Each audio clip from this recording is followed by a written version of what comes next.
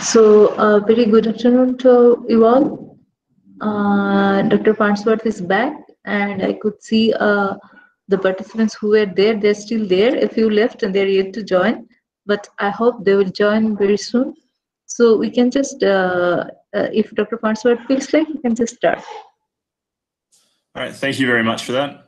Hello again, everyone, and thanks for coming back. So this is going to be my third lecture.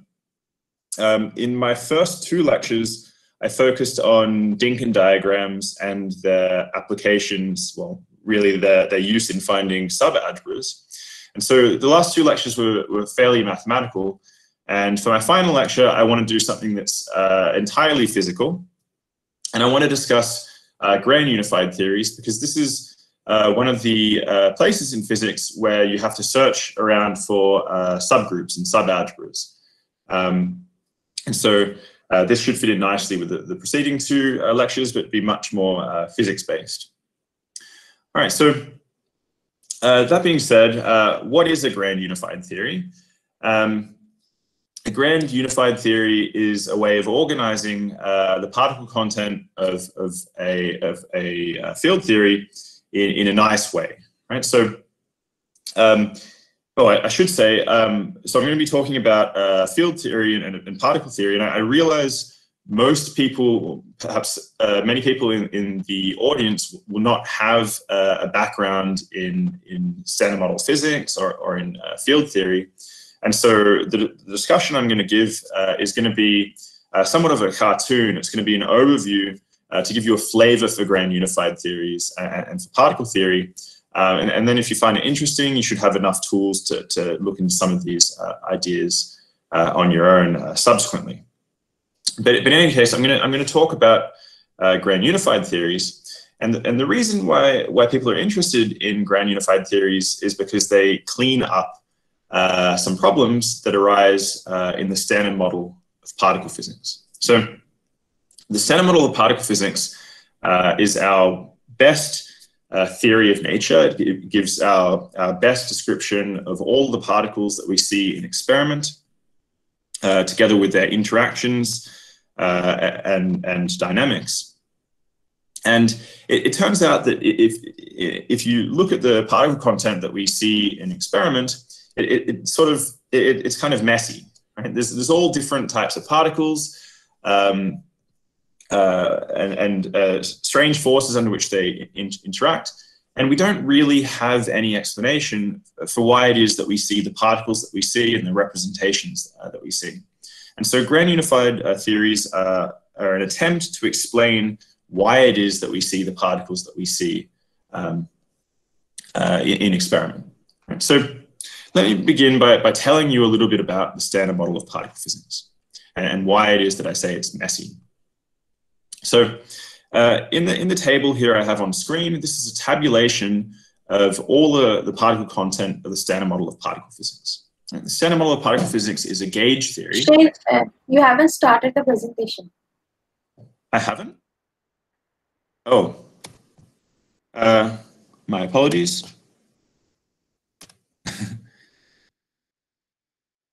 But you could hear me, right? Yeah, you are audible. Okay, so you haven't missed anything. I've just been sitting on this slide, so you haven't missed anything. So let me start with a brief introduction to the standard model of particle physics and sort of explain to you why I say it's messy. And so the standard model of particle physics is a gauge theory, and that means all the fields in the model sit in representations under some local gauge group, right? So the gauge symmetries of the standard model are SU3 cross SU2 cross U1, right?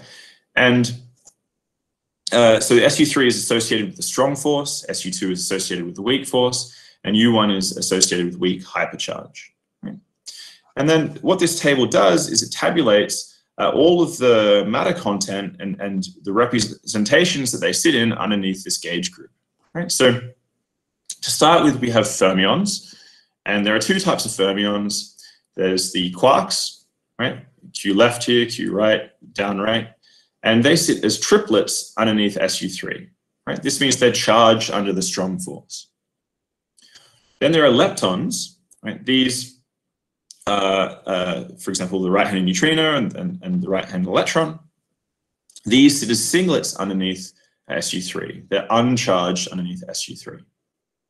Now, the fermions come in two different chiralities. There's left-handed chiralities, particles, and right-handed fermions. And in the Standard Model, it turns out the Standard Model is chiral. And what that means is only the left-handed particles sit in non-trivial representations underneath SU2. Right? So the left-handed particles all sit in as doublets underneath SU2, whereas all the right-handed particles sit as singlets underneath SU2, which means they're uncharged underneath the weak force. And in the final column here, I've listed all of the hypercharges. I'm not so sure if you've seen a tabulation like this before, but what you'll notice is these numbers appear at first glance. Lathan has discussed these tables quite extensively anyway. It's no harm in going through again. Okay, excellent, excellent. Well, I'm not going to be saying too much on this. The only thing I wanted to point out is that this tabulation, at first glance, it might seem quite random. The representations and charges, where do they come from? Okay, and in fact, there's very little restriction on these representations coming from group theory. Oh, I think, Bishwat, you've left your microphone on. Are you able to mute that? Thank you very much. There are some restrictions on these hypercharges coming from what's known as anomaly cancellation, but for the most part, there's no real reason coming from group theory that these particles should take the representations that they do. Okay, and so, you might find this table quite confusing. And that's okay, because many other physicists don't really understand, no physicists understand where these numbers are really coming from. It's just what they observe in experiment. Okay, so grand unified theories are an attempt to answer the question of where this particle content comes from. Okay. So the idea behind a grand unified theory is that you have some more fundamental theory with some large gauge group, right? Some larger gauge group, and that this SU3, SU2, U1 is just a subgroup of that larger group, right? So the idea is that in the early universe, where everything's nice and hot, you have this larger symmetry group, and as the universe cools down, the symmetry breaks into some symmetry group that we see in experiment. And at the same time, the various representations under the large group, they also break down into smaller representations, right? These shards that we see after symmetry breaking. And so this is the explanation for why we see this particular breakup of fields, right? In the framework of grand unified theories. So this is what I want to explain to you today. And I'm going to explain to you how this happens through example.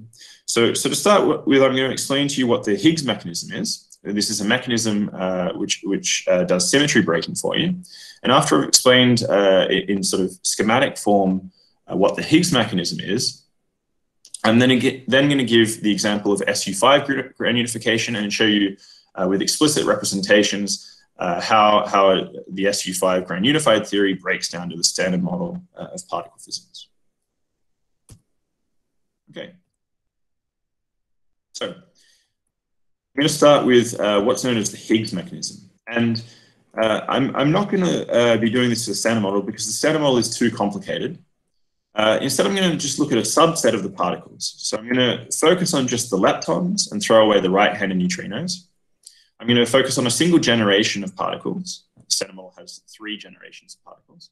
And I'm going to throw away the strong force. So I'm going to just consider this electroweak model. Okay. Now, in this particle theory, right, this is like a simplified version of the Standard Model, where we have just a subset of the particle content. This tabulation lists what the particle content is, but then we need to also describe the dynamics. Right? So usually for a field theory, you describe the dynamics in terms of a Lagrangian. Right? So here I've written down a Lagrangian for this set of particle content. Right? And don't worry if you don't understand what this means. That's not important for understanding the remainder of what I'm going to be discussing. All that you need to know is that these terms here are kinetic terms, which describe the kinetics of the gauge bosons. Right? The gauge bosons are the force-mediating particles that mediate SU2 cross U1 in this case. And these second terms kinetic terms for the leptons. They describe the kinetics of the leptons. Right? So as I said, you don't need to understand directly the form of this expression. I just want to point out one particular important thing, and that is I haven't included any mass terms. So in the real world, we see leptons in experiment, and we see that they have the symmetry SU2 cross U1, but we also see that they have mass. And so it would be a good idea to add mass terms into our Lagrangian. Right? And usually a mass term, the form that it takes is you couple a left-handed field to a right-handed field. That's the form that mass terms take for fermions. So we want to add terms of this form into our Lagrangian, describing the dynamics of our toy model here. But if we try to do this, we run into an interesting problem. If you have a look at the form that these mass terms take, right, this left-handed lepton sits in a doublet. Right? Secretly, it has a doublet index, whereas the right-handed particles transform as singlets underneath SU2. So in this expression, we have a doublet field and a singlet field underneath SU2. And so this object here is a two-component object. And that's problematic because we don't want our Lagrangian to be a two-component object. Right? We ultimately use our Lagrangian to construct an action, which is like an energy equation. And we know energy is not a two-component object. And so it appears that it's inconsistent to write down mass terms in the usual way. And so we run into a confusing detail because this model is chiral, right? Because the left-handed fields appear differently to the right-handed fields, right? Because they transform differently underneath the symmetries. It appears that we can't write down mass terms because mass terms couple these fields together, right? And we end up with uncontracted indices. Okay. And that's problematic because, you know, we know from experiment that we see these symmetries, we see these chiral symmetries, and we also know from experiment that particles have mass. So what do? So Higgs had a solution to this problem.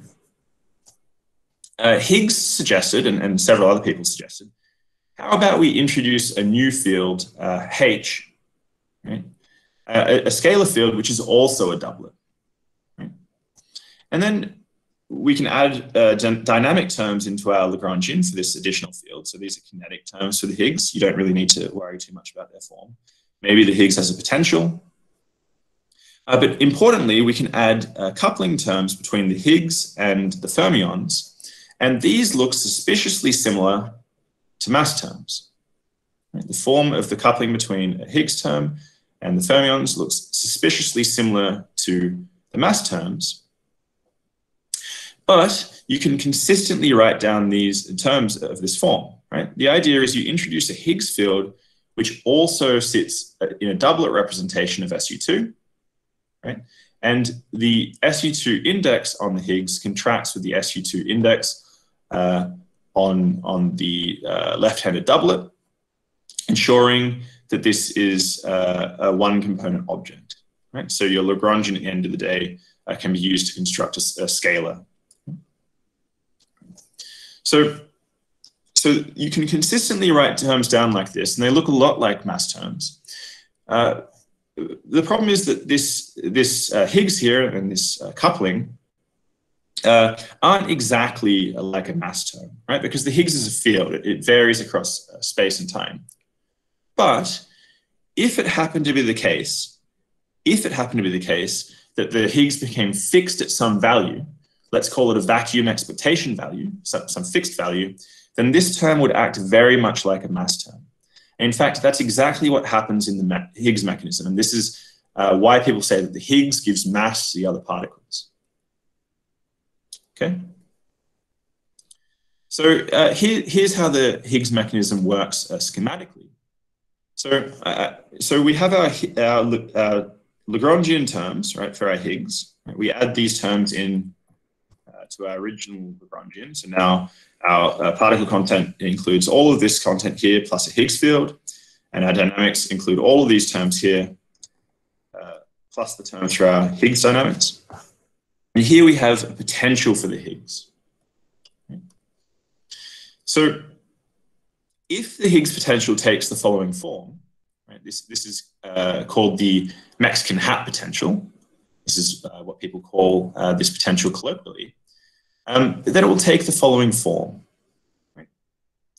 So this potential only depends on the absolute value or the norm of h, and so we can plot the potential. I've plotted it here in 1 dimensions, but you should remember that the Higgs is a 2-component complex object, and so it exists in some sort of multi-dimensional field space, which I've tried to indicate here by these dotted lines. But you can see the form that the potential takes. It takes sort of this Mexican hat-shaped potential. Okay, and so the idea is the following. In the early universe, when everything is hot, the kinetic terms dominate in the Lagrangian. Right? So when particles are zipping around at high energies, these kinetic terms for the Higgs dominate, and the potential is less important. But as the temperature cools down, this potential begins to dominate, and in particular, you see that the minimum of the potential doesn't sit at 0, it sits at some non-zero value, right, for the Higgs. Right? So this is so at very low temperatures, this is the preferred value that the Higgs likes to take. It sort of rolls down this potential, right, and it wants to take the lowest possible energy state. Right? So unlike most potentials, which would be sort of 0 at the origin, this potential has a non-zero vacuum expectation value. Right? So that what you say is the Higgs when it's not it's in its lowest energy state, it likes to sit here at the bottom of this potential. Okay, so schematically, what the picture is if you have a look at this potential, right? It's invariant underneath the symmetries of SU2. Right? So under SU2, the Higgs field transforms in the following way, right? Where these alphas are coefficients for our SU2 transformation, and this component here corresponds to some U1 transformation. This is how our Higgs field transforms under SU2 across U1. And this potential, because it only depends on the norm of the Higgs field, is invariant underneath these transformations. But notice that if the Higgs takes some vacuum expectation value, if it rolls down this potential and takes some non-zero value, which we can write without loss of generality in the following form, then only a subset of the gauge symmetries will leave this form invariant. So without loss of generality, if the Higgs takes some vacuum expectation value around which it fluctuates, then only a subset of the gauge transformations will leave the form of this VEV invariant. And in particular, you can see from the form of the gauge transformations, the only gauge transformations where the coefficients alpha equals alpha 1 equals alpha 2 equals 0, and in which alpha 3 equals beta, only these combinations will result in gauge transformations which leave this VEV invariant. Okay? And so what you see is once the Higgs field picks up an expectation value, it breaks the SU3 cross U1 symmetry down to a U1 symmetry. Right? You can see that it's U1 because there are 4 coefficients here, and 3 of them become constrained, leaving just 1 generator free. Okay. So that's the basic idea. So we introduce some Higgs field, which has a particular potential, which forces the field to undergo symmetry breaking. It takes a non-zero value. Okay. So I said that the Higgs field gives mass to particles. So let's have a look at how that occurs. So I'm going to look at the gauge bosons, but an analogous. Yes.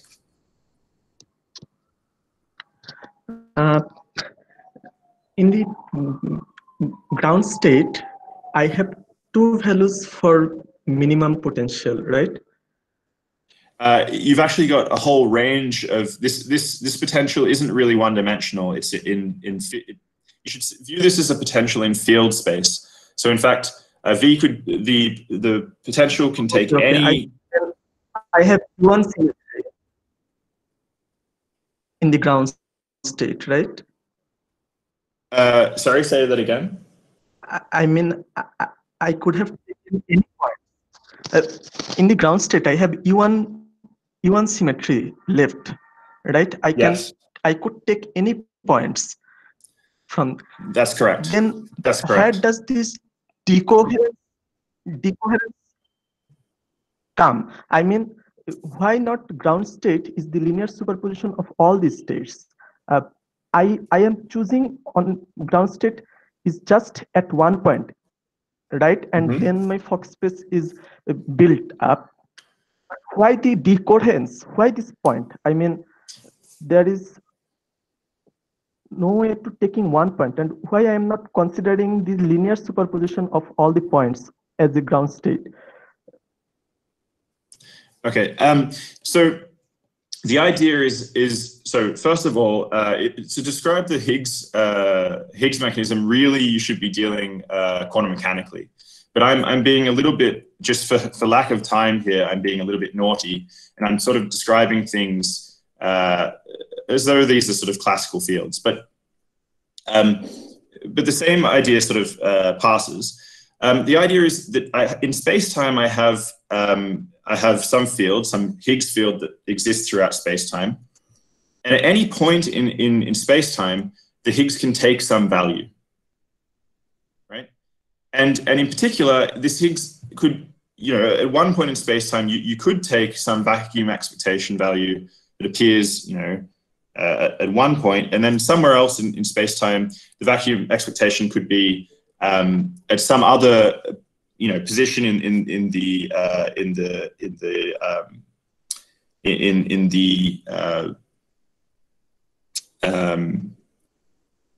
you could have, for example, the Higgs taking this value over here on this side of the potential, or anywhere around here in the field space.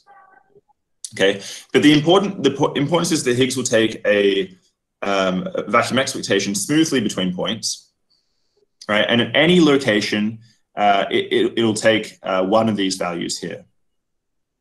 That's the point. So the point is the Higgs sort of rolls down this potential and picks up a non-zero value at any point in space.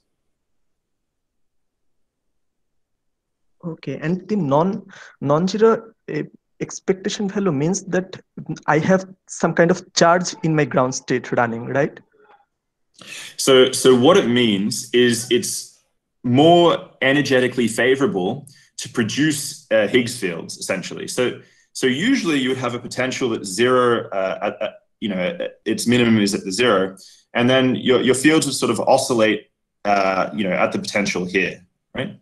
So here, it's energetically favorable to have the Higgs field taking on a non-zero value. And so the field likes to sort of oscillate over here. So along this axis here is sort of the size of the Higgs field, the norm of this field H over here. And at some value where H is at this value, in fact, when the norm of the Higgs field takes up this value is where you'll find the potential. So what happens is that the Higgs field takes some value, which without loss of generality, I can write in this form, and it will oscillate in small fluctuations about that point. That's the picture I'm trying to convey.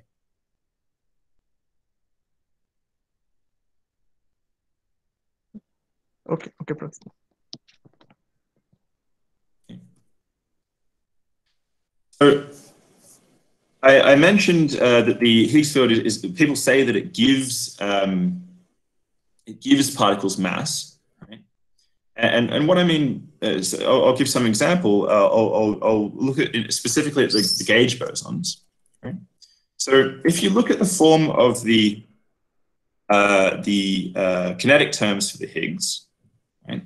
They take the following form, where this capital D is a covariant derivative acting on the Higgs doublet. Right? So the covariant derivative, what it is it's the usual partial derivative plus some connection terms, right? And these terms are added in to ensure that the derivative of H acts covariantly with respect to the gauge symmetries. And so here you can interpret B as a gauge field, and the W I is contracted with the generators of SU2.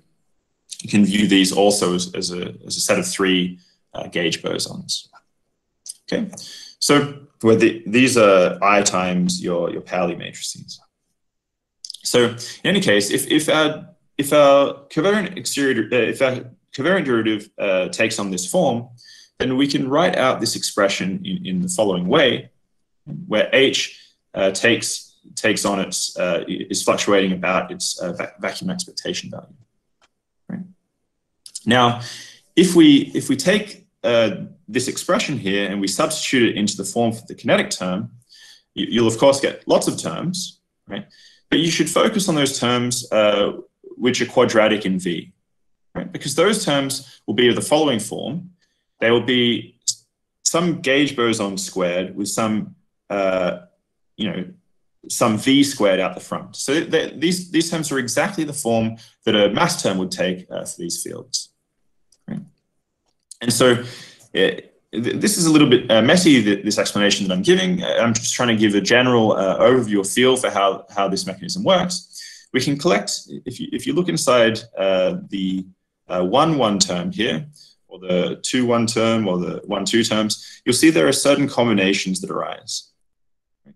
If we collect together these combinations, right, what we'll find is when we express the action terms, if we just write out these terms here, if we make these substitutions, I recommend you go ahead and actually play around with this for yourselves. If you just take this expression I've shown you here, substitute it into these kinetic terms for the Higgs, then what you'll find is mass terms for the following combinations of generators. So you'll have this should be a minus, the W minus boson, the W plus boson, what's called the Z boson. You'll have the photon, right? And they'll all have the following mass terms. So you'll find that the photon remains massless, whereas the W and Z bosons pick up mass via this mechanism. And you can go through and you'll find an analogous thing happens for the other particles. So after symmetry breaking, these Yukawa couplings here will turn into, you'll get sort of mass terms for the fermions for those here. And similarly, from this potential, you'll find mass terms for the Higgs field, right? where Higgs field is now this fluctuation around the vacuum. Okay, so that was a cartoon.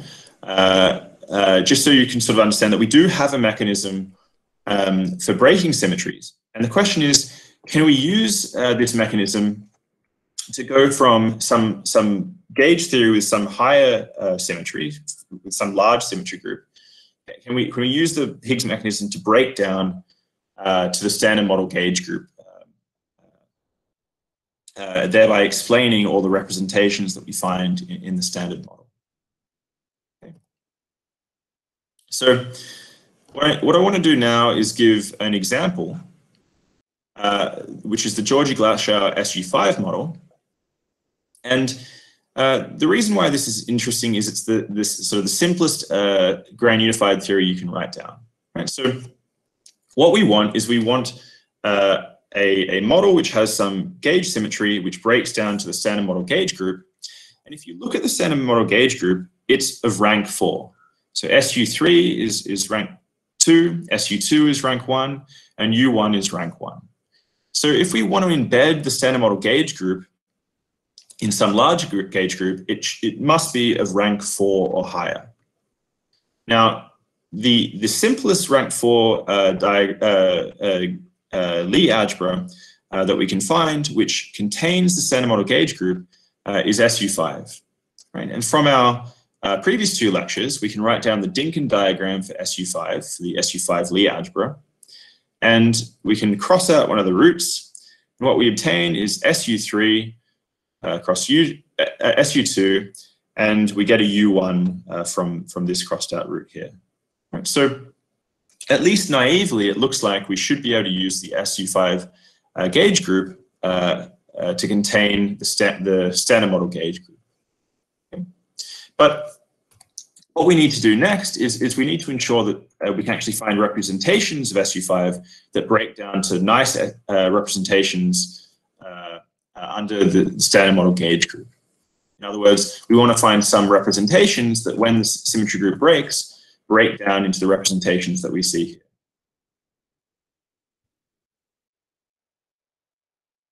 Okay. So let's see if we can find these representations. And first of all, let's see if we can actually get the breaking that we want using the Higgs mechanism. So here, so SU5 is a rank 4 24-dimensional simple Lie algebra. Here it's written as a group. And so there are 24 generators. Okay. Now, it's nice to write these generators out in a nice basis so that you can see the SU3 plus SU2 plus U1 subalgebra. And so the first 8 generators I'm going to express in the following form. Right, I'm going to write them in terms of these Gell-Mann matrices written in the upper 3x3 block. Okay. So you can write out the adjoint representation as 5x5 matrices, and the first 8 generators I'm going to express in terms of the Gell-Mann matrices. The next 3 I'm going to write in terms of the Pauli matrices, where the Pauli matrices sit in this bottom right 2x2 block. And I'm going to express T12 as a diagonal matrix which commutes with both of these. Right? So those are the first 12 generators we can write down. Right? And it's very easy to see that these generators will form an SU3 plus SU2 plus U1 subalgebra. Right? These are the generators of SU3, these are the generators of SU2, and this is a U1, the generator for U1. Right? But there are 24 generators we need to construct. So how do we construct the remaining 24? Well, here we've used up all of our degrees of freedom, essentially, in this bottom 2x2 and this top 3x3. But we have these remaining 6 elements here, right? And any element we write down has to be anti-Hermitian. And so we can fill these 6 elements with either a real number or a complex or the imaginary number. And so there's 12 more elements that we can write down. Right? One here, or I here, and similarly for the remainder of these 6 elements. Right? So this is a nice basis for constructing. This is a nice basis for SU5.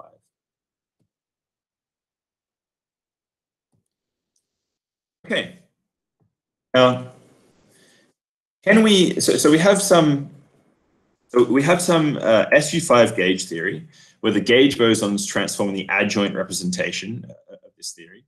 And the next question is, can we add in some scalar fields which can be used to break down the SU5 symmetry to the symmetry group of the standard model? And to that end, let's introduce a scalar field in the 24-dimensional adjoint representation of SU5. So under the adjoint representation, this scalar field, which sits in the adjoint, will transform in the following way, where U here is of the following form. So you can think of this field as a 5x5 matrix-valued field that exists throughout space-time. Right? And under a local gauge transformation, it transforms in the following way.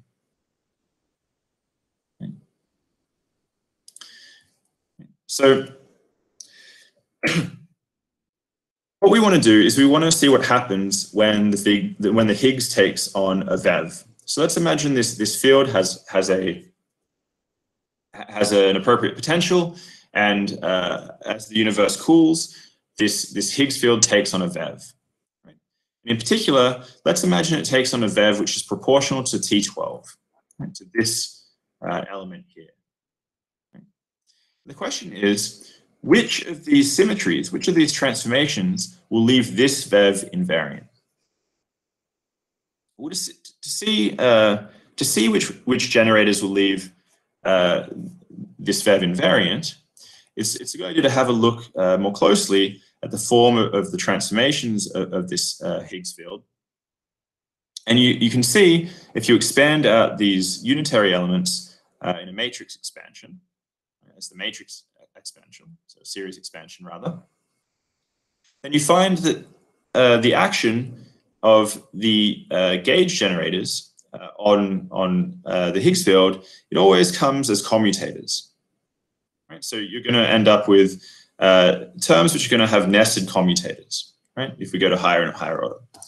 And so the generators that leave the VEV invariant are those generators that commute with the VEV, right? It's going to be those elements, those algebra elements which commute with the VEV, because in those cases, all of these additional terms will be 0 and the field will be left invariant.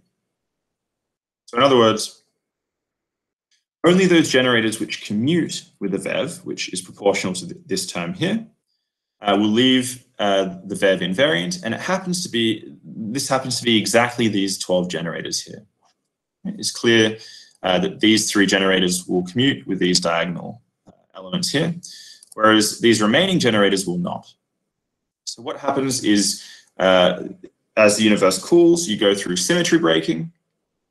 The symmetries associated with these sort of off-diagonal gauge elements, they break, and the gauge bosons associated with these generators all become massive. They become too massive so that you can't observe them in experiment. And the only remaining unbroken symmetries will be this standard model, those corresponding to the standard model gauge group. Okay. I should ask, is this going too quickly? I'm trying to give a very general picture for everyone rather than looking at the details. Is this being absorbed, or is this far too quick?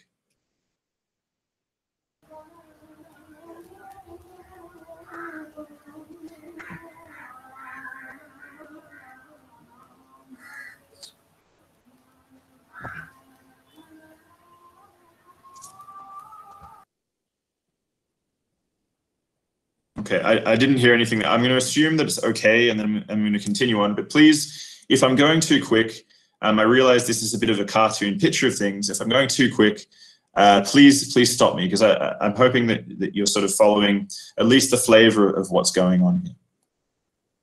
Okay,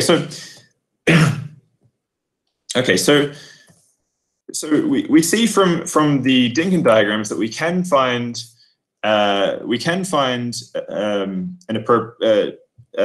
standard model gauge group as a subgroup of SU5. And we can find an appropriate representation for a Higgs field such that you obtain this breaking. I haven't described any of the dynamics for this model yet, but at least at the level of group theory, things seem to be plausible that you could construct such a model. So the next thing we want to do is we want to add in fermionic matter. Okay, so we've added in an adjoint representation of the Higgs. So let's see if we can add in some representation, some fermions that sit in appropriate representations. Right, so the smallest non-trivial representation of the Higgs is the 5-dimensional representation. And let's consider the anti-fundamental representation, right? The anti-5-dimensional representation. So the 5-dimensional representation transforms in the usual way. You imagine this as a 5-dimensional vector with which under a transformation just has unitaries acting on it, right? 5 by 5 unitaries acting on it. So the anti-fundamental is just, it transforms as follows, where the star is the complex conjugate, right? And which you define to be the fundamental and which you define to be anti-fundamental is just convention. But once you select a convention, you should stick with it, right? So let's take a spinor field which transforms in the 5-dimensional representation underneath SU5, right? Where U here is the exponential of some algebra element, some Lie algebra element. Right. So underneath SU5, our 5-dimensional representation transforms as follows. But what happens after symmetry breaking? Well, after symmetry breaking, this 5-dimensional representation breaks up into a 3-dimensional anti-fundamental representation with charge 1/3, and a 2-dimensional representation under SU2 with charge -half. With hypercharge -half. Okay, so what does this mean? What does this notation mean? This is fairly standard notation. What it means is the following. Our 5-dimensional representation, our anti-fundamental representation underneath SU2 breaks down into an element which transforms as a 3 underneath SU3 and a 1 underneath SU2 and has hypercharge 1/3. Then there's also elements that transform as a singlet underneath SU3 and a doublet underneath SU2 with charge -1/2. So how do I get this breakup? Well, if you look at the form of the generators of the subalgebra, you can write out our spinor field as a 5 vector, right? And so you can see that this 5 vector, the first 3 elements are going to transform as a 3-dimensional representation underneath the generators of SU3, whereas the bottom 2 elements will be completely invariant underneath the action of these matrix algebras, these matrix elements, whereas the bottom 2 elements will act underneath the action of these SU2 generators, and the top 3 elements and the bottom 2 elements will both be charged underneath this U1 generator, and they'll have different charges depending on the entries of this diagonal matrix. Right.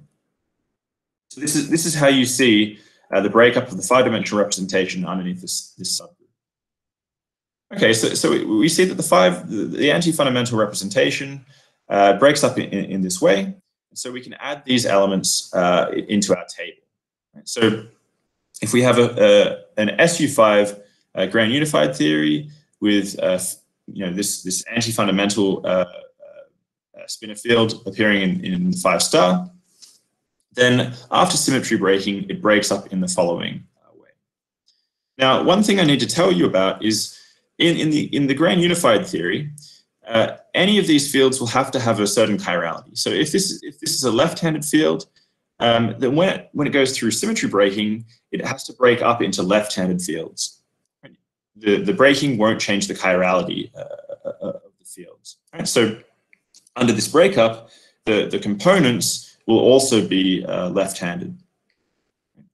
And so I know that both of these elements here, this element here, which I've suggestively named DRC and LL, have to be left-handed fields. Right? But if we have a look at the charges, this transforms as a singlet. And we know in the standard model that all left-handed fields transform as doublets. Right? So what does this C mean? This is the charge conjugate. So this is an antiparticle. You can think of this as an antiparticle. In our labeling of all the particles in the standard model, we only included particles. We didn't include the antiparticles. Right? But we could have extended this table to also include their charge conjugates. So in this tabulation here, we're including both left-handed particles and currently left-handed antiparticles. So this is right-handed antiparticles, which left chiral. Okay, so later I'll compare these values here to the previous table in a second, but it's obvious that there is not enough particle content here to correspond to the standard model. Right? There's only 5 particles here, 5 particle states here, whereas the standard model has much more. So let's continue. So what we can do is we can next introduce a spinor field that sits in the next largest dimensional representation of SU5. So we can introduce the 10-dimensional representation, a field in the 10-dimensional representation underneath SU5. Right? Now, the 10-dimensional representation, you can express it as 5 by 5 matrices with complex entries, which are anti-symmetric. Right? So if you do the counting, this is 1, 2, 3, 4, 5, 6, 7, 8, 9, 10. So this corresponds to the representation of a field in the 10-dimensional representation of SU5. Right? So you can think of these as spinor, as 5 by 5 matrix valued spinor fields. Okay, under a gauge transformation, the 10-dimensional representation transforms as follows, where T here is the transpose. Right? So if we expand out these unitary operators as a matrix exponential, series expansion, then we'll find that they transform in the following way, right? Plus higher order terms. Now, what you can do is you can check, and what you'll find, you can go ahead and do this calculation for yourself, and you'll find that these 3 elements here transform into one another as the anti-fundamental representation of SU3. These 3 elements here transform as a triplet underneath SU3. Right? So SU3 transforms this element into this element, and this element into this element, and so on. And these elements here act as a doublet. Right? So the breakup of the particle content is these 3 elements up here form a triplet. These 6 elements here form an SU2 doublet and an SU3 triplet. And these elements here act as a singlet under both SU3 and SU2. Right? So I've written down the particle content here of this breaking underneath the symmetry group as it undergoes breaking. And so we can add this content into our table, our particle table.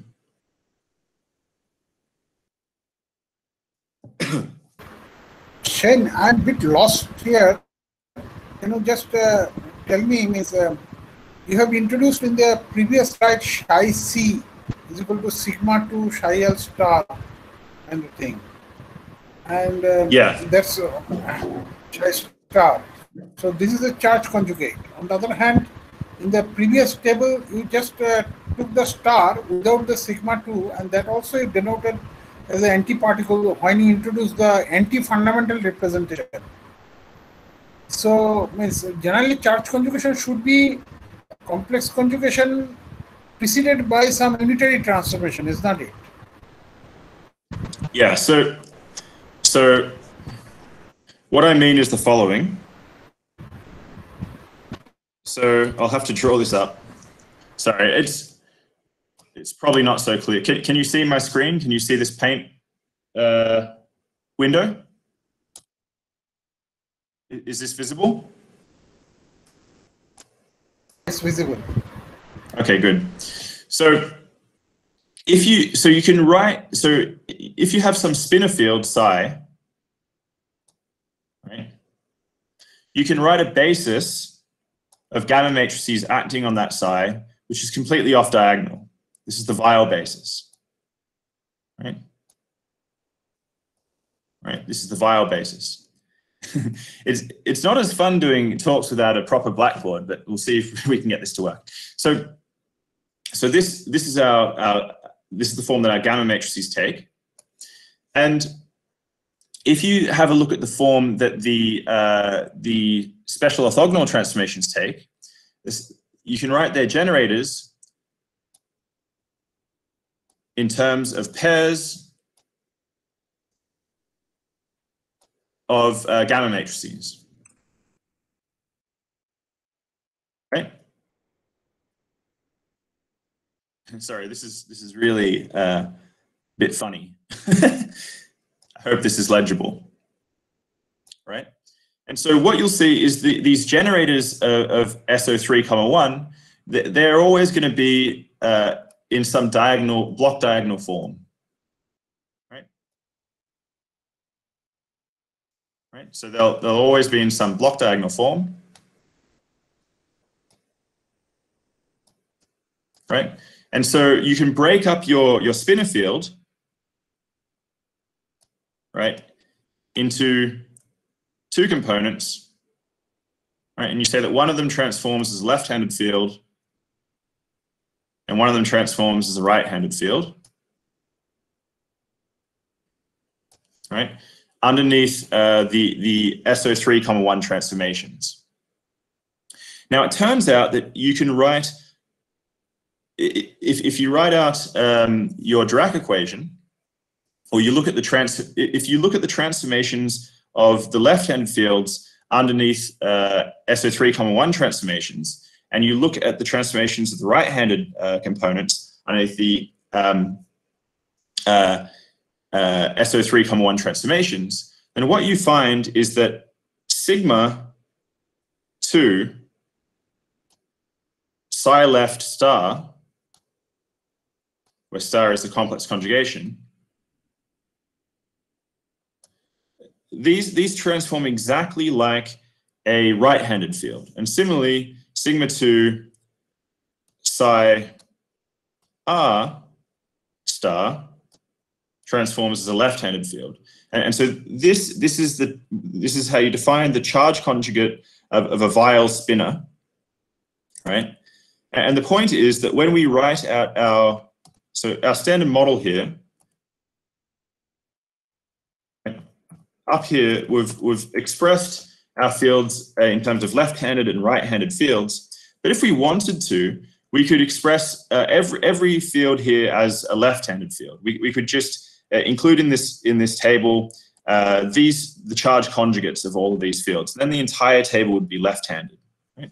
And so we could have a larger table that includes all of the particles that are left-handed, all the particles that are right-handed, as well as all the antiparticles that are left-handed and all the antiparticles that are right-handed.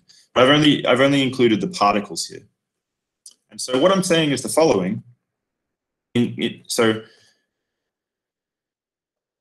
if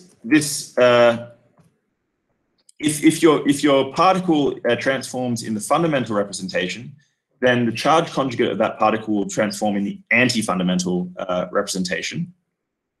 And you'll have opposite charges underneath U1 symmetry.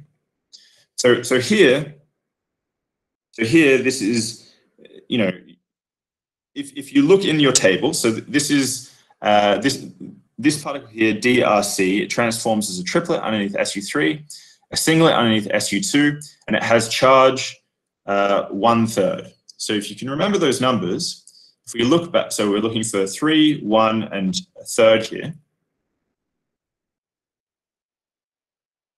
So here we have 3, 1, and minus a third, right? This is for the down right particle.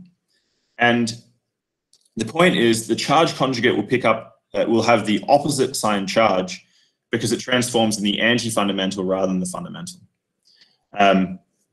This is a little bit confusing for someone, for those who haven't had any field theory experience.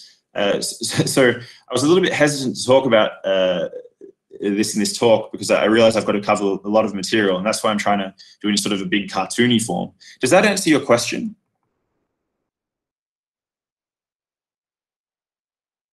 Yeah, it will transform through anti-fundamental representation. Yes. Yeah, that's okay. There's another point I just wanted to go to the last slide which you displayed. The last slide.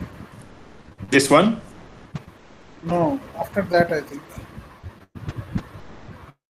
This one? No. I think you have.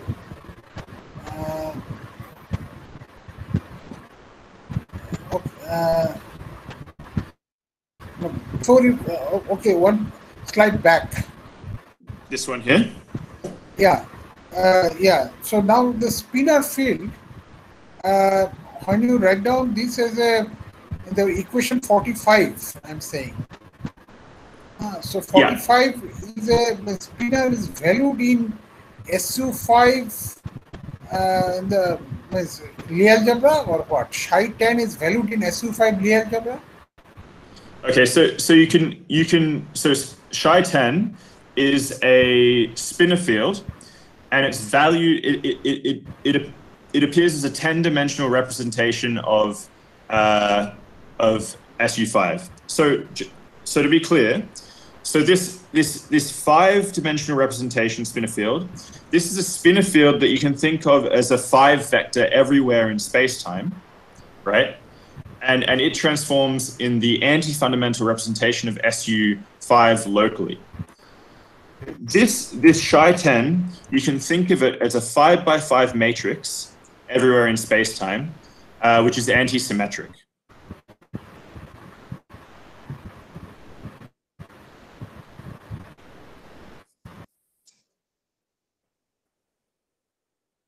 So you can think of this as a 5x5 anti-symmetric valued matrix spinor field. So at every point in space-time, it will take this form. When you write down the exterior algebra for this lambda of C5, which term does it belongs to?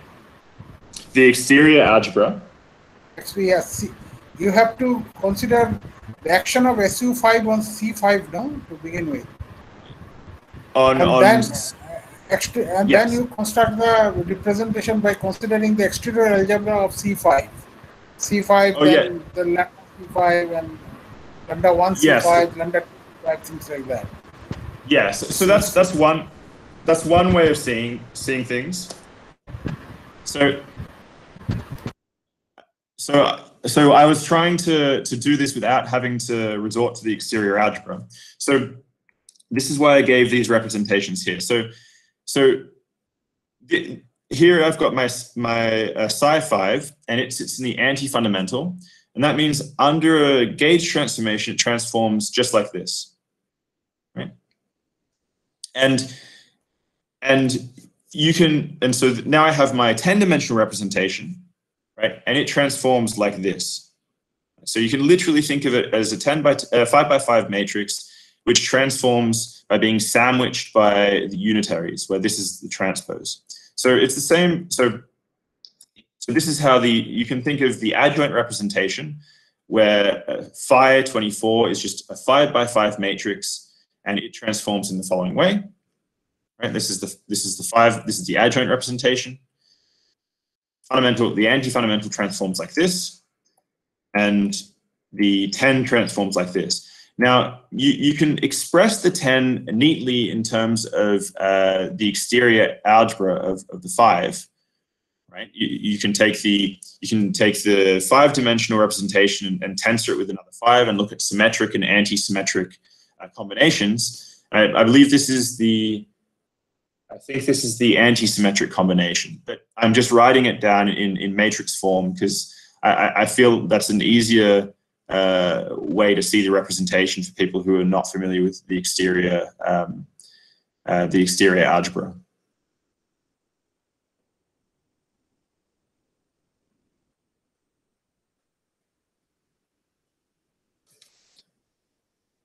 Is that what you wanted to know? Yeah, that's okay. Yeah. Okay. So in fact, this is all I wanted to show you about this grand unified theory today. So just to summarize what I've done.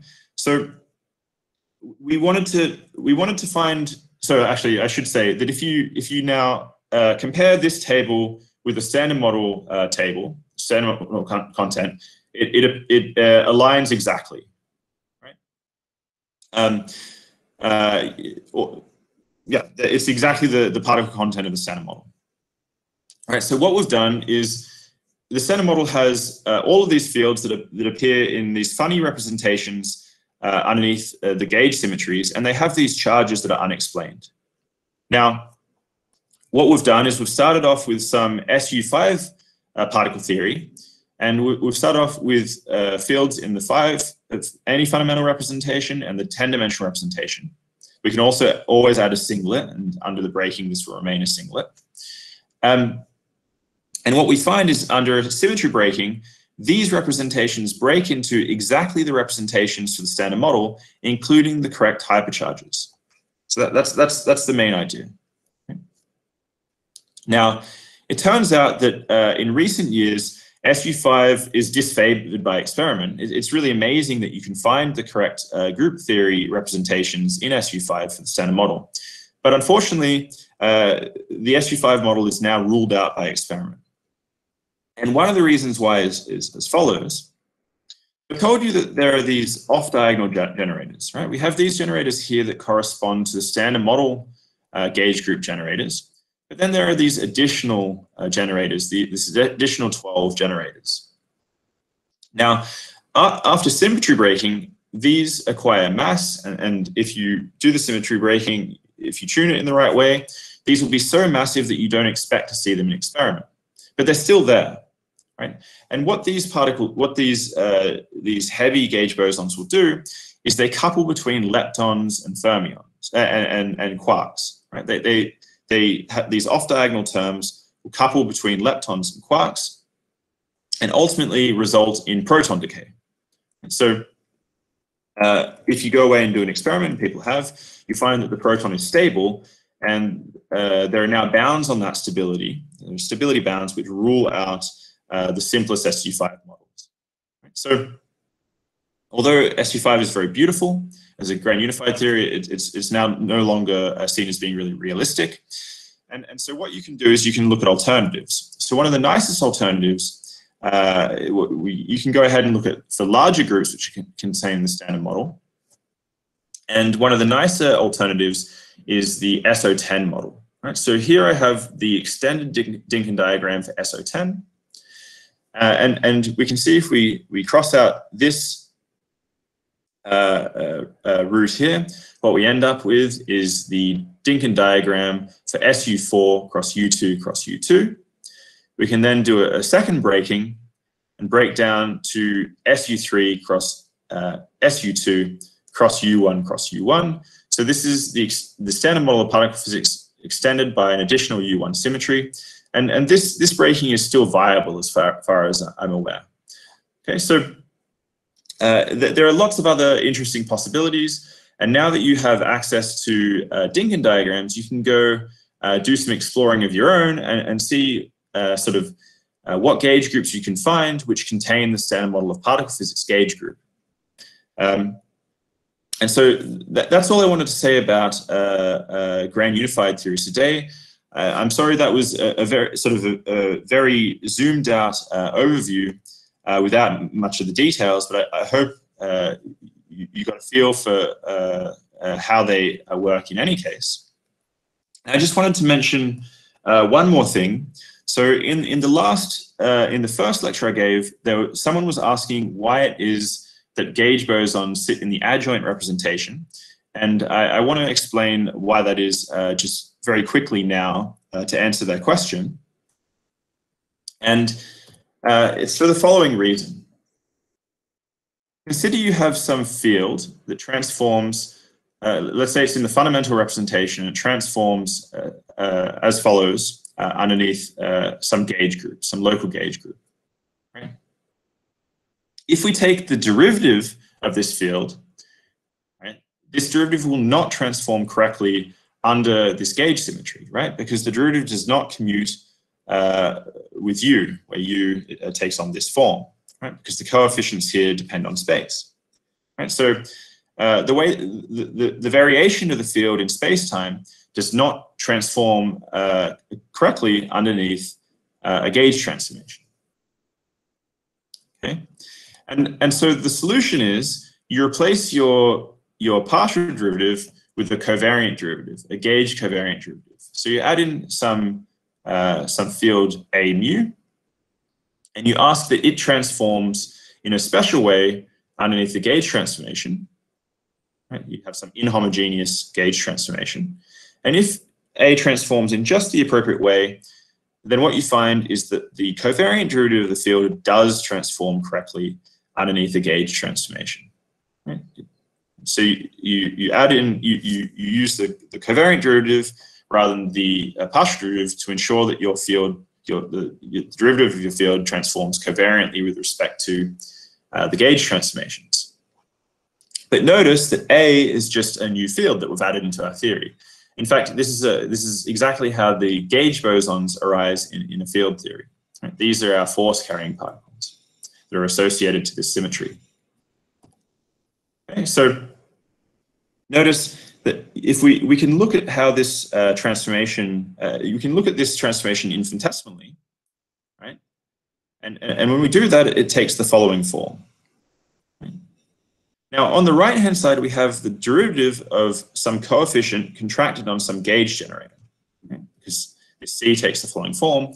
So we see that our gauge field transforms as follows, where on the right-hand side, we have something in the form that takes on the form of the gauge generators.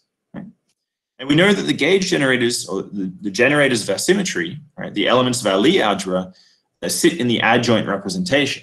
Right? So because they sit in the adjoint representation, it means that the gauge bosons also have to, right? Because the gauge bosons have to take on the same form as they do in this expression, right? And so that's the reason why the gauge bosons are said to appear in the adjoint representation, right? Because they have to transform in this way here.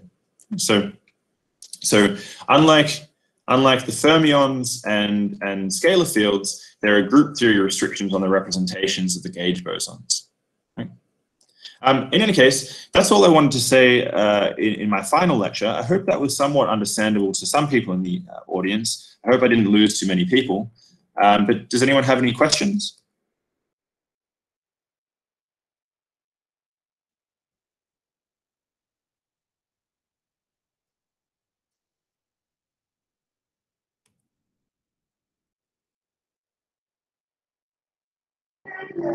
Professor?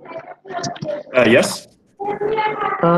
In defining the covariant derivative, we defined it as d mu plus IGB, b mu plus GW. I mean, for different representations, d mu should be different, right? But in the first place, in Lagrangian, you wrote the same covariant derivative for the doublet part, left-handed leptons and the right-handed electrons. Why is that? I mean, for the right-handed electron, the covariant derivative should not be equal to the left-handed lepton doublet, right? That's exactly right. So this, why these two are the same? How these two are the same here? Yeah, so that's exactly right. So you're talking about these terms here, is that correct? Yes, Professor. These two terms, last two terms. Yeah. So what I mean by that, so here, sorry, this is going to be a little bit messy again, but that's a good question. So here, where I have d slash acting on psi r, right? So what this is, you can read this as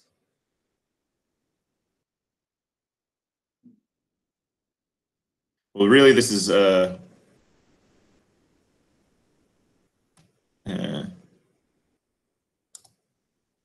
sorry.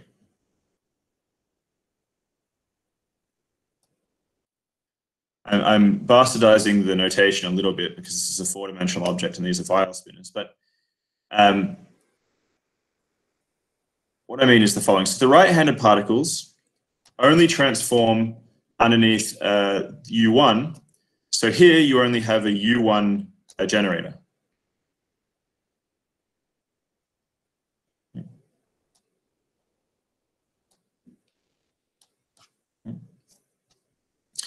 So it's not, right? Whereas acting on the left-handed fields,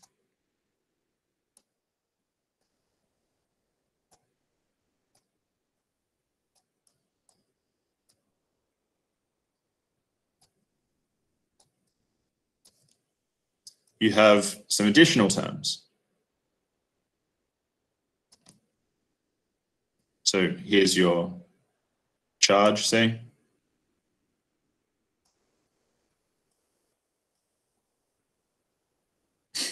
Sorry, this is very messy.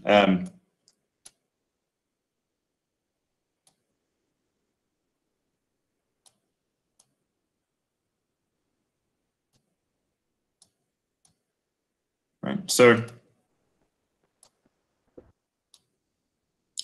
the point is, so schematically, this looks like it's the same covariant derivative acting on the left and the right-handed fields. It's actually not. So what I mean by this is, so this term here, which is acting on a left-handed field, right? You'll have an additional term in the covariant derivative. You'll have this additional SU2 connection part, whereas this term over here will not, right? Because it's a right-handed field. Right, so the covariant derivative acting on a field will depend on the symmetries that field transforms under. And so I write them all in the same notation here. Is that an answer to your question? Okay, but I mean, they are not the same, but I am writing it in the same notation, right? Well, so this means. I mean,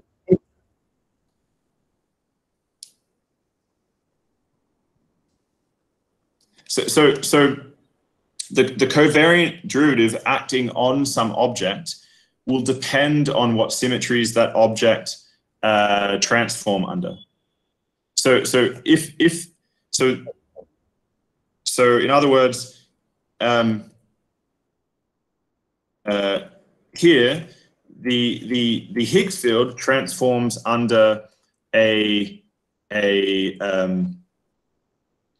SU2 as well as a U1 symmetry, and so the covariant derivative is written in the same notation, but acting on the Higgs field, it'll have these additional connection terms. If you were acting on a field that had SU3 symmetry, you'd have to include generators for the SU3 symmetry as well. So it depends on the object that your covariant derivative is acting on, what terms are included. Okay. Get it. And can I request another thing, Professor? Can you sure. Just repeat?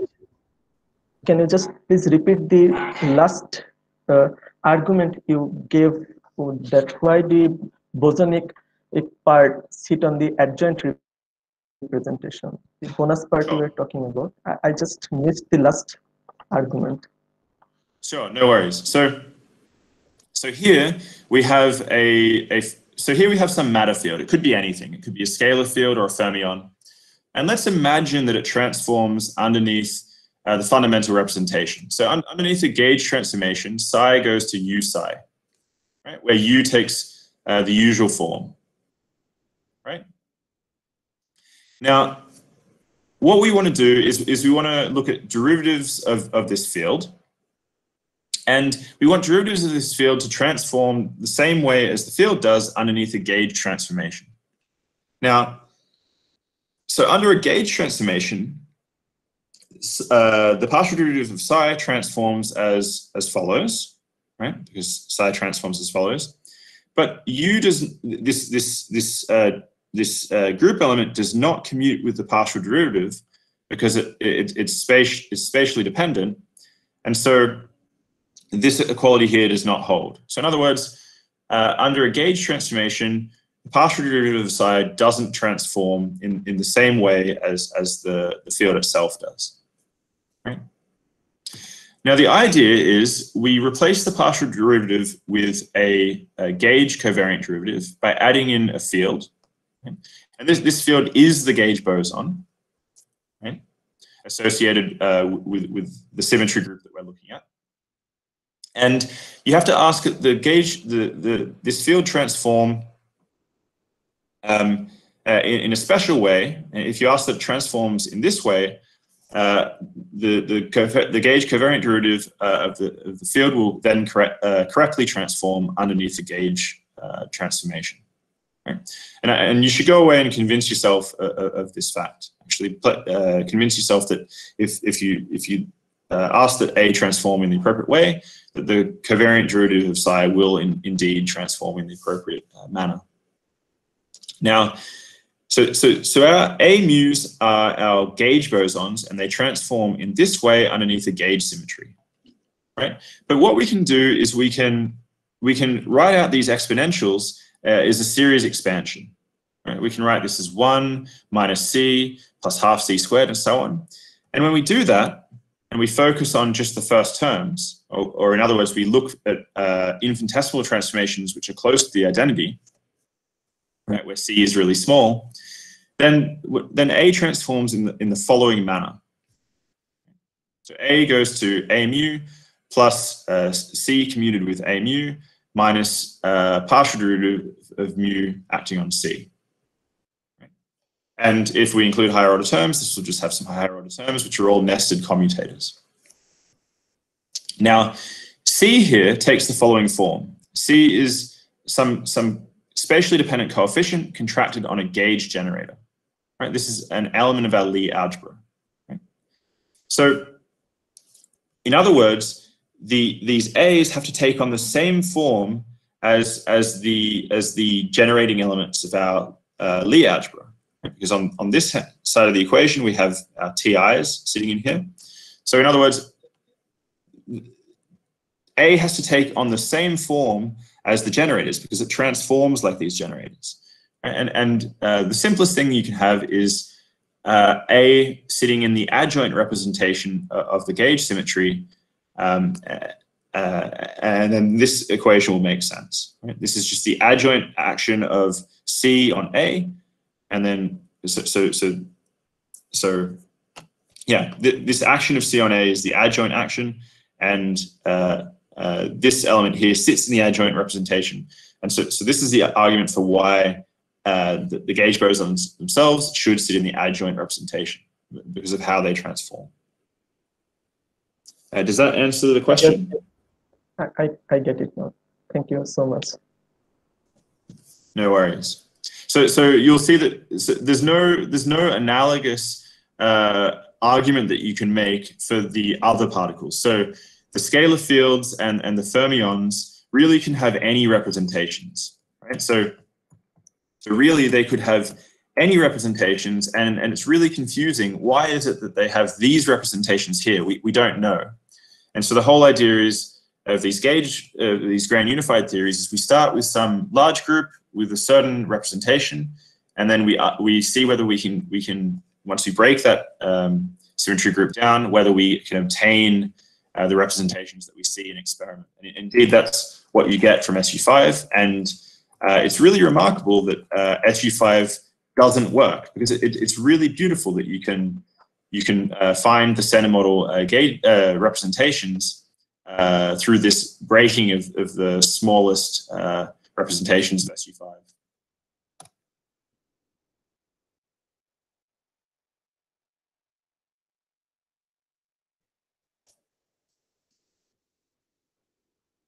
Does anyone have any further questions? Since last thing you mentioned at the point, last point that SU5 has been ruled out experimentally because it indicates some sort of coupling between the leptons and the quarks, which has not been observed experimentally. But can one say that it is still open? So far it has not been observed, or it has already been ruled out? So for realistic, as far as I'm aware, the bounds on proton decay are extremely stringent now. Like they're on the order of, I don't know what it is, but it's like billions of years. It's like older than the age of the universe, as far as I remember. Don't quote me on that one though. But so the restrictions are stringent enough that realistic versions of the SU5 model are ruled out, as far as I'm But where does this Pati-Salam model stand in contrast to this thing? So the reason why the Pati-Salam, the reason is the following. If you look up here at the form of the generators, right? So imagine here. So let's look down at this the 5-dimensional representation again. Right? So the anti-fundamental representation is some 5 vector. Right? Now imagine you have these generators. These are the generators of the subalgebra, and imagine they're acting on that 5 vector. Right? And you can break up the 5 vector into the top 3 components. Draw it like this. So we have our SU3 generators, which are of this form. They sit up here, right?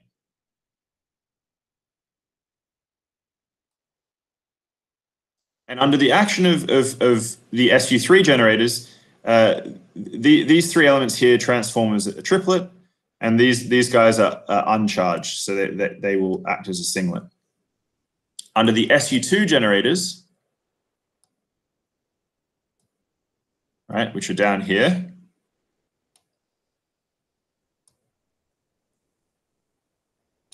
these 3 elements up here act as a singlet, and these 2 elements here act as a doublet. All right, so this is the way that these generators work. So these are the generators associated with the SU3 plus SU2 plus U1 subalgebra. But then you've got these additional generators, right? So these are off-diagonal generators, right? So they're of this form. They're off-diagonal.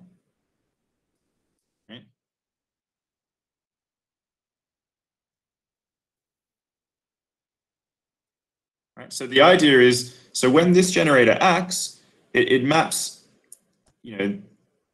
between these 2 pairs of particles, right? So the generators of the subgroup leave these are quarks here, and these are leptons. So the generators of the center model gauge group leave quarks and leptons separately. They're separate. They don't map between quarks and leptons. Whereas SU5 has some additional generators, right? Some additional generators, and these generators here map you between quarks and leptons, right? And so protons are constructed from quarks.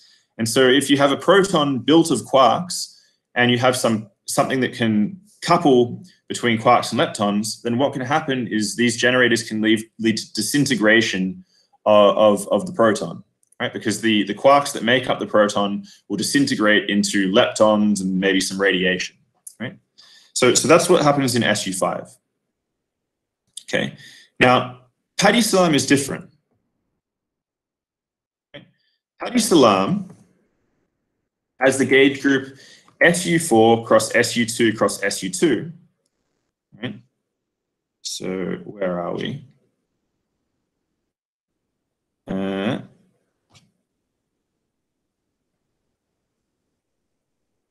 How do I draw this? So SU2 cross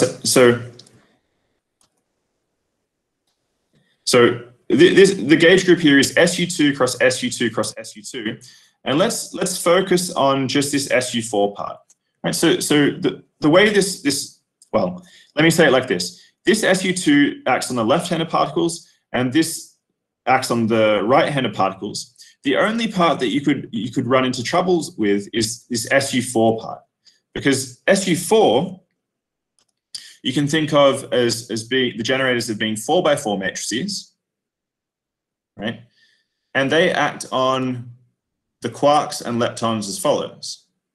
So here's the leptons and the quarks, right? Right. And this is the SU4 generators take the following form. I should just find some generators so I can show you. But the point is when you do, so I'm not explaining this very well, but basically what happens is it is true that as part of SU4, there are generators that will map you between leptons and quarks. But there's something very special about this breaking.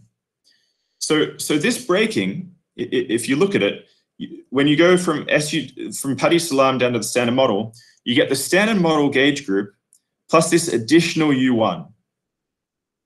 And this additional U1 is important, right? It takes the following form. So you have minus 3, 1, 1, 1, right? Now this is the gauge B minus L symmetry, right? This is the generator of what's called B minus L symmetry. And so baryon minus lepton number is a symmetry of this breaking, right? And that symmetry preserves quarks and leptons, right? It preserves the baryon minus lepton number. And so but because this breaking preserves B minus L symmetry, is precisely the reason why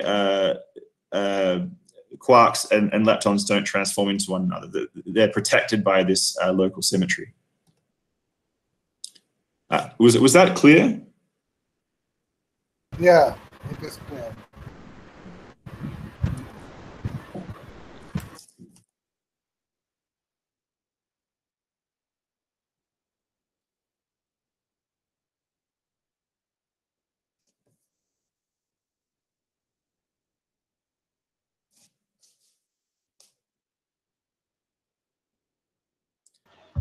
Excuse me.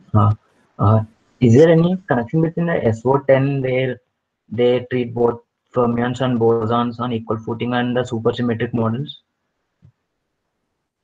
Oh, you mean supersymmetric SO10 models?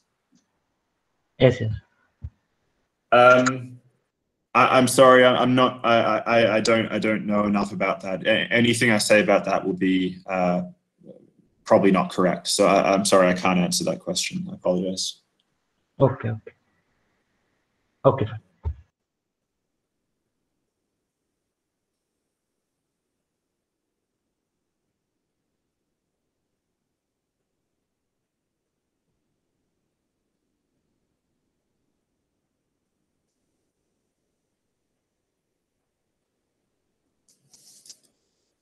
Does anyone have? Shumit Vishesh, any other question you may have? No, Professor. No, feel free to ask. I have asked so many questions and the things. It's okay, you ask another one.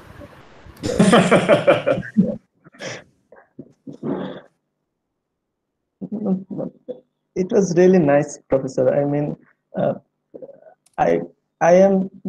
I have started reading standard model, and there are lots of questions in my mind. And your lecture, like this question that why do bosons follow the adjoint representations, and where then sometimes it's like that I don't get what to question, because many of the facts are experimental facts. Mm-hmm. So it will be very helpful if you can suggest that how to proceed. I mean, I was engaged questioning that why do the fundamental particles follow this kind of representation. Then I got the fact that okay, they are from observation, and I should not question that.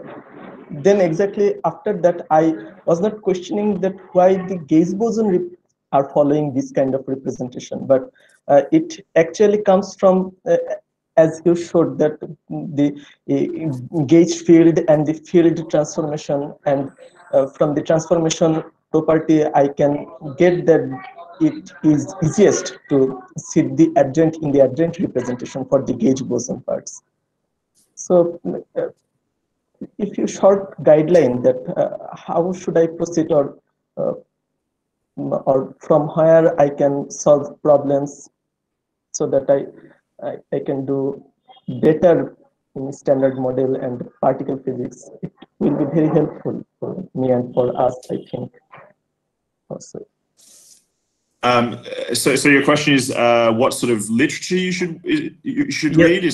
Yes, the literature I should follow the process. It should be helpful if you say some words in that.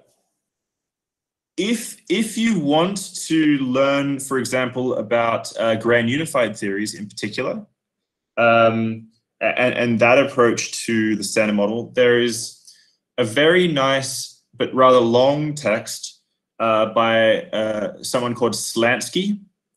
There's a text called Group Theory for Unified Model Building. I found that very helpful. So that will give you a very nice introduction to, essentially that will give you all the information that I've covered in my 3 lectures in various forms. So if you're interested in the group, can you tell me again which book you said? So this is a book called Group Theory for Unified Model Building by R. Slansky. So Slansky is spelled S-L-A-N-S-K-Y. It's a very nice review. It's quite old now, but it's a very nice review of grand unified theories and Dinkin diagrams. I think they also show you how to find representations. It's quite nice. But at the start of that book, they also give an introduction to the Standard Model of particle physics, which might be useful as well. What else is quite useful? So I learned particle theory from a very strange direction because my background's in non-commutative geometry. So a lot of the texts that I used to learn the Standard Model are not really appropriate. Let me think.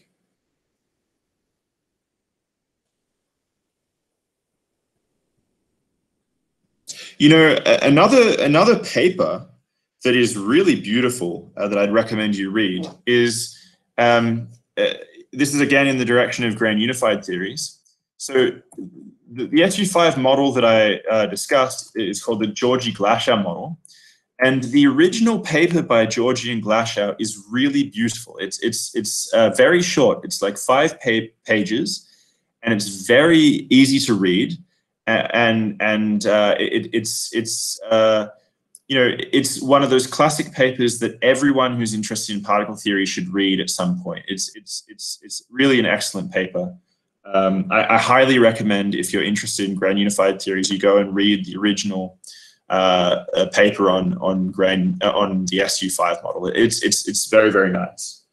Then the only thing I can recommend is, if I was you, I would read the textbook by Peskin and Schroeder. Peskin and Schroeder have a very nice quantum field theory book that I find really, really nice. And then there's a nice set of notes from the mathematical tripos at Cambridge, written by, I'm forgetting the name. If you send me an email, I'll send you a small list of some very approachable, David Tong. So David Tong has a very nice sort of lectures which are very introductory level for quantum field theory that I recommend you check out. So if you have a look at those 4 or 5 references I just mentioned, that would be a nice start, I think.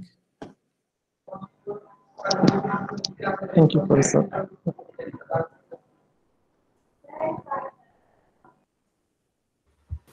I have a small question, and it's not directly related to today's talk. So would you mind if I ask?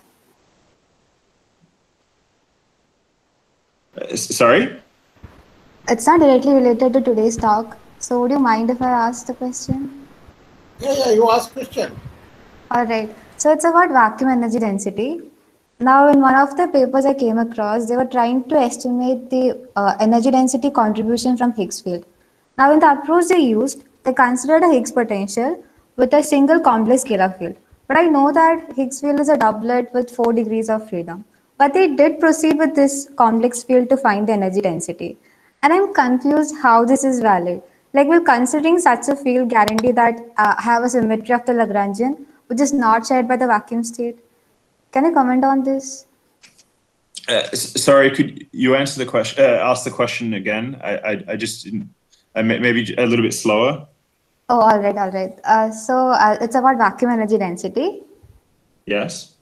And in one of the papers I came across, they were trying to estimate the energy density contribution from the Higgs field. Mm-hmm. Now, in the approach they used, they considered a Higgs potential with a single complex scalar field. Okay. But I know that Higgs field is a doublet with 4 degrees of freedom. Now, they did proceed with this single complex field to find the vacuum energy density. And I'm confused how this is valid. Like, will considering such a field guarantee that I have a symmetry of the Lagrangian which is not shared by the vacuum state? So your question is, you see. So basically, the paper proceed with a single complex scalar field, Higgs field. Yeah, and you're wondering if it's valid to take that as an approximation. Right. The answer is I don't know. I would have to actually have a look at the details of the paper. Now, the actual physical Higgs field that you see in experiment is an object that you get after symmetry. Well, the answer is I don't know unless I see the actual explicit calculations that they did. It may very well be valid depending on what they did. I'm sorry. Could you send me the paper and maybe I could have a look over it? Yeah, sure. I could do that. I'm not sure who's speaking. If you have my email, which you can easily get off, it's fine for the organizers to give that to you. If you send it to me, I'll have a look through for you. But I can't really answer that directly without seeing what they did. All right, thank you. I'll send a mail then. Thank you.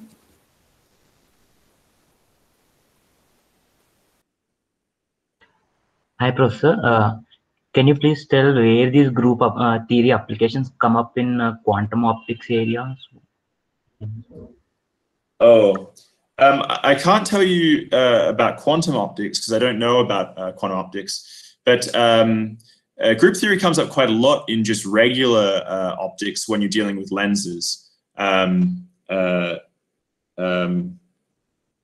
You know, when you're looking at the various refraction angles and so forth. But it's been a long time since I've played around with that sort of thing in undergrad. So I can't really give you a satisfactory answer there because I'm not. I don't have a strong enough background in quantum optics. Sorry. Okay. No.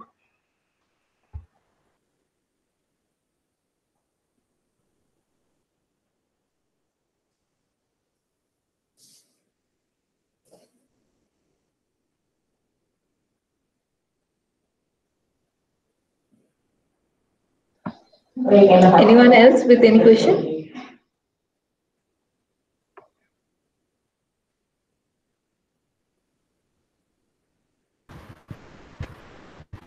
What about Ragul Nagarajan? Have any question? Ragul Nagarajan?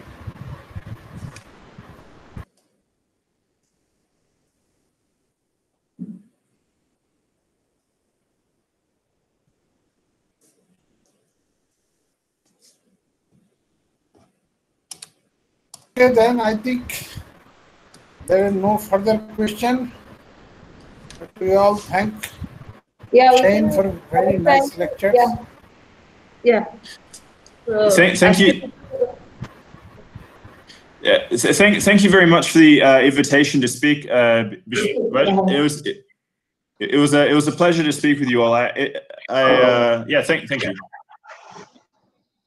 In case you can manage time, will it be possible for you to be there in the concluding part tomorrow?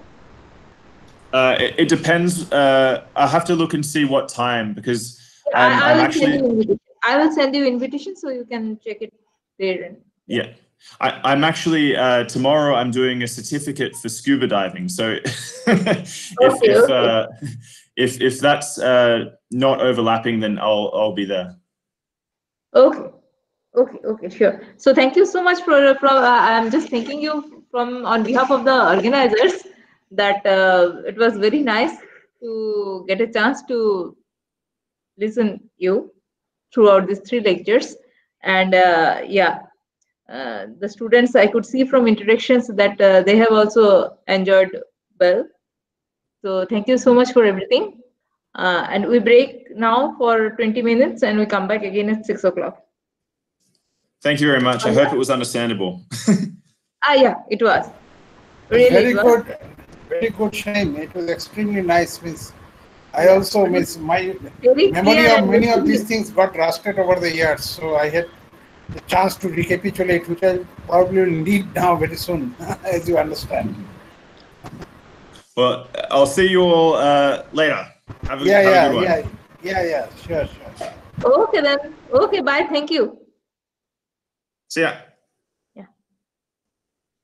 So for the participants, we will come back again 20 minutes later with Professor Latham's talk, which is last but one talk possibly of the whole workshop. So kindly make sure to be there. Okay, see you in half an hour, 20 minutes.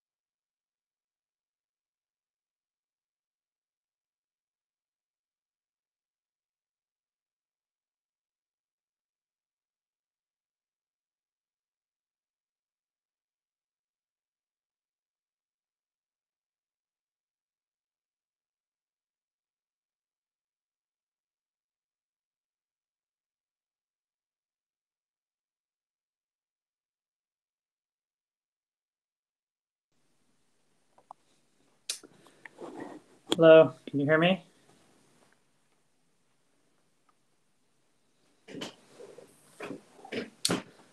Yes, Professor. Hello, Audrey.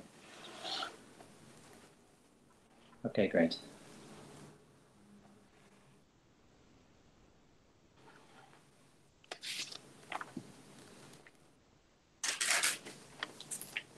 Professor? Yes? Before starting today's lecture, can I ask something from the previous lecture? Yes, sure.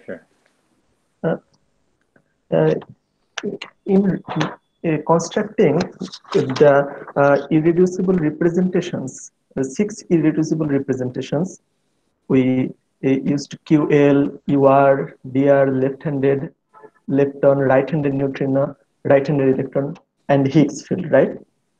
Yes. In its representation, the right-handed neutrino and the right-handed neutrino star is exactly same irreducible representation. I mean, Yes, C cross C0, because charge 0 and the 0 and the right-handed neutrino star is also charge 0. And yes, they very true. both are singlet under SU3 and SU2. Then how can I differentiate them by just looking their irreducible representation? That's a very good point. And in fact, you're right. That's the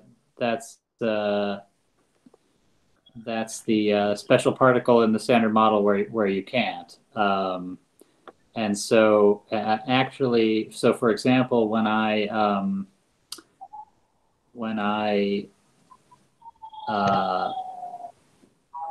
just based on their gauge representation, you can't. Now one lies in the right-handed neutrino lies in the 0, 1/2 representation of the Lorentz group, and its antiparticle lies in the 1/2 0 representation of the Lorentz group. So based on their full space-time representation, they do have a different they do transform differently. But you're right that when I don't know if this is what you were referring to, but there were some points. There was a point where I was a little bit. There was kind of a subtle point I didn't mention yesterday, which was I was saying that when you go to SU5, that the representations in those tables group into lambda C5, the exterior algebra, where the left-handed fermions of F all transform as the even forms in lambda C5, and the other ones, the remaining right-handed guys, F star transform as the odd forms. But really, that assumes that you put the right-handed neutrino, you identify it with the 5 form as opposed to the 0 form. But both of those are just the singlet representation of SU5. They're identical.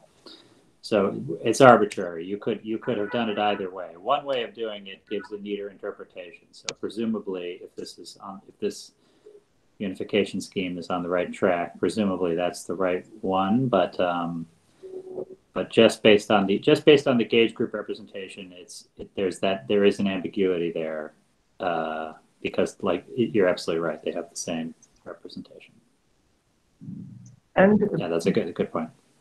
And there is another point I was confused about. I mean, in quad doublet or lepton doublet, in lepton doublet, I have got left-handed neutrino, right? Yes. And there is right-handed neutrino star that all transforms like a left-handed neutrino, but they are in different representations, right? Yes. So in taking or calculating the dimension, I was just wondering if there is any overlapping between some kind of, or that the 2 neutrinos both are left-handed, but one is in another representation and the other is in another representation. So can you say some words on that? It seems quite confusing to me. Yes, well, okay. So indeed, the neutrino sector of the Standard Model is by far the most confusing part. But let me say one thing, which will just make it more confusing, I'm afraid. But nevertheless, should be said. I think I forgot to. I think I may have forgotten to say it actually in the earlier lectures, although I should have. Which is that you know, I have been calling the Standard Model this table that includes the right-handed neutrino. Now, many people would refer to the Standard Model, and certainly before the discovery of neutrino masses in the late 90s, or before the confirmation of neutrino masses in the late 90s,